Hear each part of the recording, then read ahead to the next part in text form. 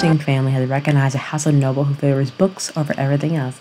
Elianna Bernstein, daughter of the Baron of the Sauslind Kingdom, is no different, but instead of being called a bookworm, she is known as the Bibliophile Princess. 4 years ago, the Crown Prince Christopher Astronaut offered Athelia a special arrangement. If she would become his fiancée, he would promise that she could continue spending all her free time reading.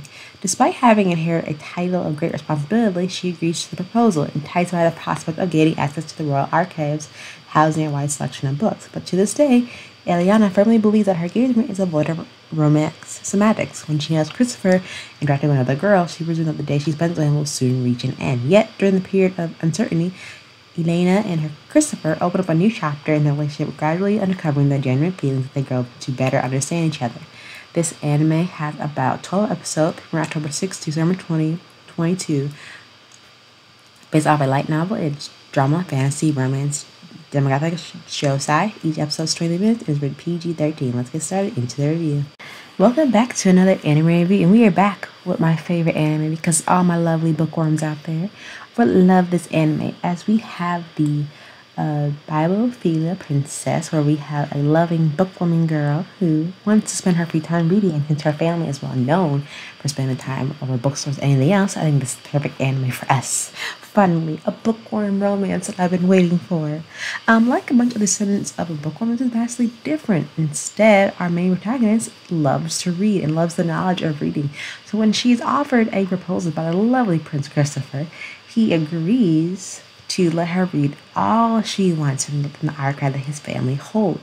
And while she thinks, the princess thinks, that her and her so-called fiancé will have no genuine interest or romance whatsoever when she catches him talking to another princess. But alas, she is misguided in her judgment when, as you watch each episode, they are gradually and genuinely getting to know each other better, and soon you realize that, through their interactions with him and his staff and other members of the castle that she lives in, that they gradually develop a romantic interest in each other. And he learns to understand her more, while she tries to realize that there's more to life than just reading when she gets to know her fiance just a little bit better than the rest. What I thought was a generally good way for both of them to progress in character-wise development, which I thoroughly enjoyed a lot. Also, I feel like Mikaboso Himi, which is the child of a Japanese, that we don't get enough of these shows. I feel like we have Soji and Josei characters with a very slow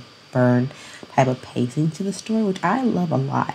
And for me, Chris and Ellie had the most adorable relationship I've ever seen. The premise is straightforward. It's not really complicated. For like basically their daily lives and their struggle, that they struggle to, get close to each other, see a love blossoming, and their bond goes stronger. And I thoroughly love that.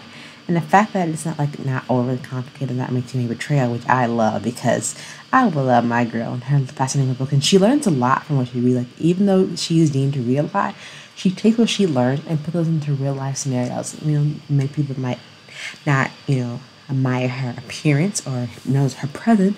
She still has to say for herself when she is being serious about topics she is talking about or the people she's interacting with, which help benefit her and her fiance Chris. And seeing these two interact, like, look at this lovely couple, they're so adorable and I love them, and I can't wait to see if we get hopefully a season 2. I can't wait to see them progress together soon as husband and wife instead of just fiancés. But I like how they work together. Like, they come to defend each other when need be in certain situations. But wrapping up this review, my final thoughts on the Bibliophile Princess. I want to say that English title right, because I don't want to butcher it. I really like this slow burn type of building relationship between these two because they are adorable. I wish them the best of luck in the future. But as this anime has come to an end with this review, I certainly think you should give it a try, and I give this a 7.8 out of 10.